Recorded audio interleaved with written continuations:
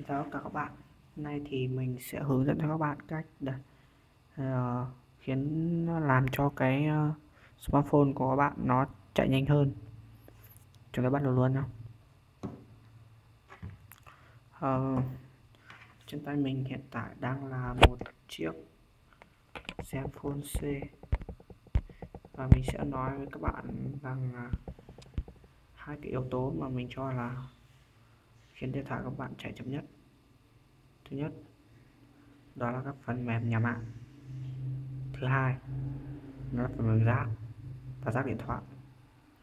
Thì trên chiếc Zenfone C này của mình thì mình và máy chính hãng là nó không có nhiều cái phần mềm nhà mạng.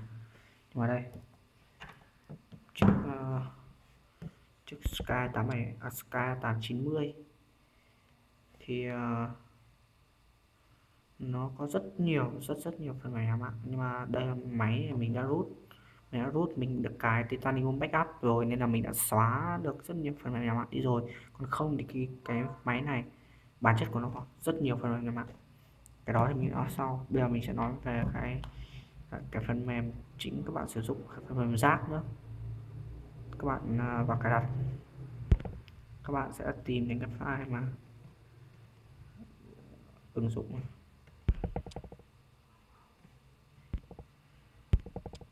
Đấy, ví dụ như ở đây thì mình có cái Bibler Actor này làm của nhà mạng nhé.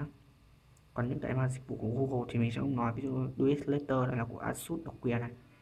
Đấy, Easy Mode này, những cái đó thì mình không dùng thì mình rút máy xong mình cài titanium backup vào thì cái chuyện xóa đi là quá là đơn giản rồi.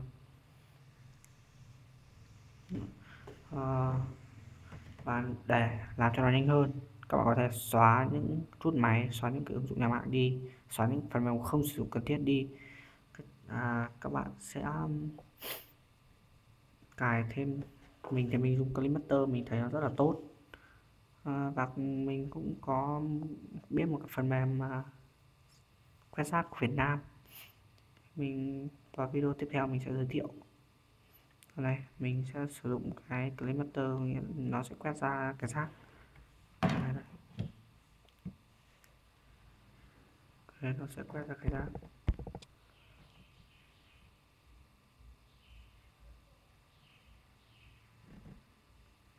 Nó sẽ quét hết rác trong điện thoại của mình nha. Đó, các bạn thấy con số nó nhảy cách kinh khủng. Bạn sợ rác đi. Đó là cách khá đơn giản để mà làm cho cái điện thoại của bạn nhanh hơn. Ok.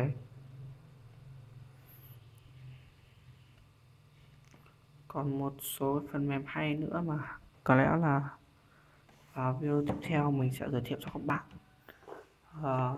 Các bạn cảm thấy video này hữu ích, đừng quên like, share và subscribe kênh của mình nhé.